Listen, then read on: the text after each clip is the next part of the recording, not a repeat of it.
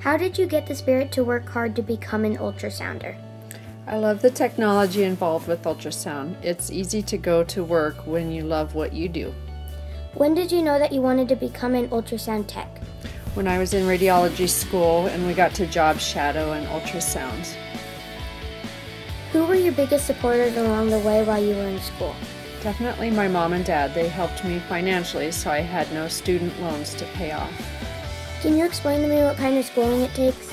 The X-ray program is 4 years and ultrasound takes another year after that, and then it's lots of hands-on training after that. What does it take to be an ultrasounder? You have to have a good work ethic and be able to visualize things in a different way than most people. How can you become prepared when there is an emergency? I have learned to be flexible and expect the unexpected. My outpatients are very understanding if they have to wait while I scan an emergency study. Where do the ultrasounds go to be read? After I do an ultrasound, they are transferred to a PACS system, a special computer, and the surgeon dictates a report off that. What do you look at while you're ultrasounding, and what parts of the body do you mainly look at? I look at all kinds of anatomy. My main focus is anything vascular or something that carries blood.